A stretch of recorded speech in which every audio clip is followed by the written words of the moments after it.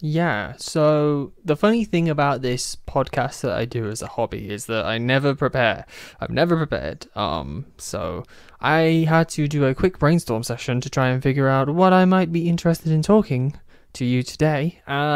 So I'm also just gonna make a calendar appointment as soon as I can to just kind of sit down and brainstorm like maybe 10 to 20 ideas just in advance so that I can pick one and go for it. But anyway, hello and welcome back to The Lion's Den. I'm your host Matt as always, and I have a couple ideas. I don't know how long either one is going to take. So yeah, I think I'll go with the idea that is a little bit more mundane, but might just be weirdly interesting. You know, mildly interesting, hitting that niche. So let's get into it. Habits. We all have habits, right? We all do weird things. We all do sensible things. We all do constructive things that we just kind of have on autopilot, you know? Some people have things that they don't have as habits, like sleeping, that you kind of need to sort out as soon as possible, but I know how difficult it is to kind of get a consistent sleep schedule going. So, you know, work on that. But I'd like to talk about a couple of things that I'm doing currently that I'm glad I've now built into my routine in my life, because some of them are just useful and good for me. Other things are just interesting but are nice kind of like extra to have on the side. So yeah, the biggest thing that I've probably been doing for a while now, at least 3.5-ish years, is going to the gym. This is something that takes a lot to kind of get locked in, but once you have it locked in, I think it's quite easy to just kind of keep it rolling. It's pushing yourself further with the gym is the hard part. So it depends what you want and how much determination you have. So you gotta kind of bear that in mind. Yeah, so I go 3 times a week for the gym because that's kind of all I can really fit in currently, and that was kind of the idea from the start, is that I'd be a bit of a slow burn, so I'd try and achieve my goal of going to the gym to getting some exercise and whatnot, but I would do it sort of my way and not go overboard because I need to kind of fit it in around everything else. So I started when I was at university, right? So I need obviously to find the correct times so that I can still do my study whilst also going to the gym. And now that I'm doing full-time work, I also have the exact same problem. Basically, I've got to fit it around my work hours, which I've now done, and I've kind of got it down to a good position, I think. So there's always room for improvement, obviously, but that's where we're at. Obviously it's a good thing because it's just exercise, but 2, it's also helping me personally build sort of my own confidence in my self-image. It's literally improving my strength, because I used to be very weak, couldn't lift anything remotely heavy, and now I am a little bit better at that, so that's good. A slight side habit that I've now introduced, which was my sort of semi-goal for the year, was I'm learning French. I'm doing Duolingo, that fun, terrifying green owl. I think he's an owl, as far as I'm aware. I do that every day because I'm going for that mega streak, boys. I'm at like 120 something. I'm doing quite well. I've had a few days where I've had to use the whole streak freeze thing because, you know, you got those times when it's just inconvenient and you can't ever find like a second to sit down and do it. So yeah, I think the good thing about it is it's on my phone and I'm glued to my phone because I am a millennial / Gen Z. I think I'm specifically Gen Z. But it helps having it kind of really easy to access. And again, I took the same idea of I want to achieve sort of some proficiency in French. So my idea is that I'm just going to do it and it will take as long as it takes. So I kind of said to myself, you know, just do it to kind of keep the streak going. Some days I'll go nuts. I'll do like 3-4 lessons in a go. Some days I just do one of the stories because they're really quick.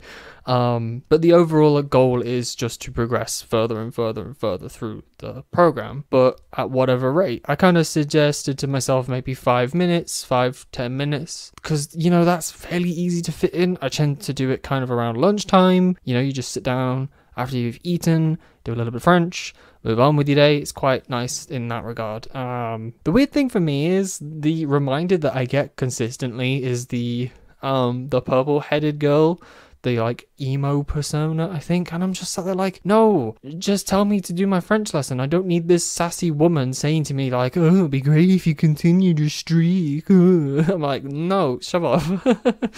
But otherwise, that's been going all right. I have tripped up in a couple places. My reading comprehension with French is pretty up there. I cannot write for toffee. I can speak it pretty decently, and listening is hard. I'll often have to like listen to something 3, 4 times before I get it, because some of the words just slide into one another and then you can't pick them out. So that's awkward. But yeah, it's free. That's the best thing I can say about it as well, is that anybody can kind of pick it up and go. I also like the fact that it can be used on multiple platforms and it continues to progress. So like sometimes I just plug headphones into my computer and then do my lesson on there, and that's great. Obviously there's no microphone on my computer, but I can listen to stuff and I can type. That's so much nicer as well. The default on the computer is you can type answers with your keyboard in English, as opposed to having to use the predetermined words, because I've made so many mistakes by just hitting the wrong button. I knew the answer. I tried to input the correct answer.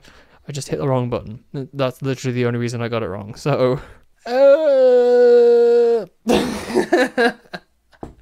okay, enough about French. My evening and my morning routine. This is just getting into the really weird stuff, right? So my morning routine is fairly straightforward, so I'm not gonna stay on that too long. One suggestion I would have, if it's possible in your scenario, is do all of the kind of washing portions first. So like in a morning when I need to get up and go out of the house in like an hour, the first thing I do is I have a shower, right? Because I need to have a shower before I'm going out to be in public and people, because otherwise that'd be weird. The reason I do so is because the shower length of time is slightly variable. Like, it could take slightly longer, it could take slightly less time. I don't know. It depends how slow I am in that morning. So that's the kind of thing that I need as much leeway in terms of how much time I've got to do.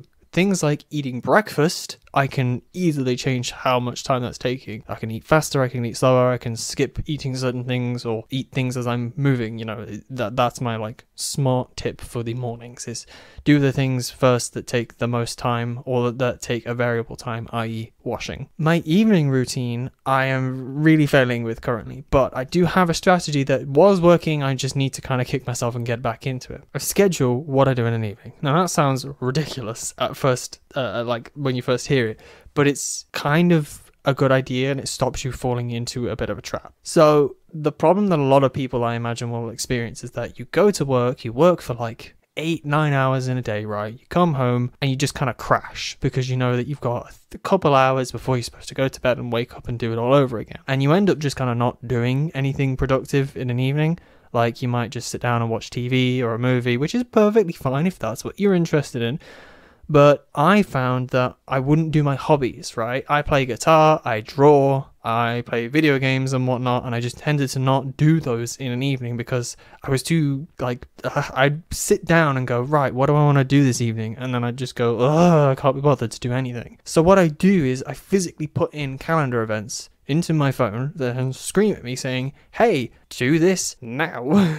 And that works, or it did work, because yes, there is an element of you can't just ignore it, but you do also have to be kind of diligent and push yourself to do it, right? But you end up having this scenario where you're then starting to build a habit of it. So, you know, you kind of go, oh, right, it's this time, I'll go and sit and draw for half an hour, or oh, it's this time, I'll go and play some video games, or whatever. And you end up being able to do more in your evening than you would had you not scheduled the things. And yeah, there's gonna be those days when you go, I really don't want to do this. So don't. It's perfectly fine to listen to that initial kind of idea of, I don't want it. I don't want to do it.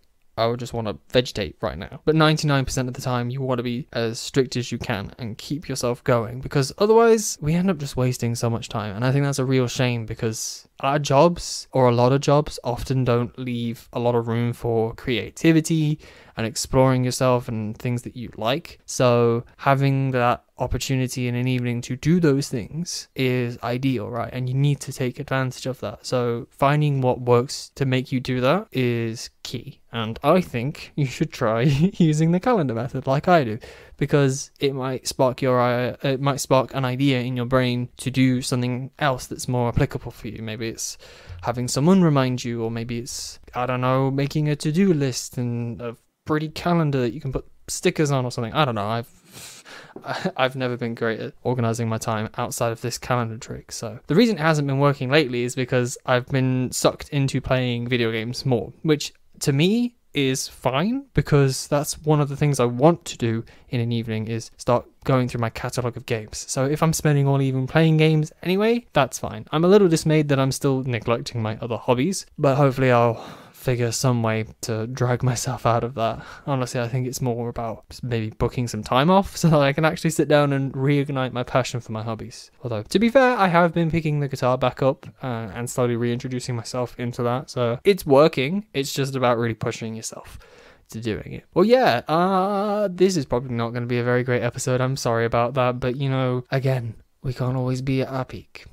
Anyway, I hope you all enjoyed listening, if you still are at this point in time. Yeah, I suppose I should do the YouTuber thing, right? The like, comment, subscribe, all of that weird stuff. I don't know, it feels very inorganic to me, because this is not who I am normally. Anyway, stay safe, and I'll see you all next week. Bye!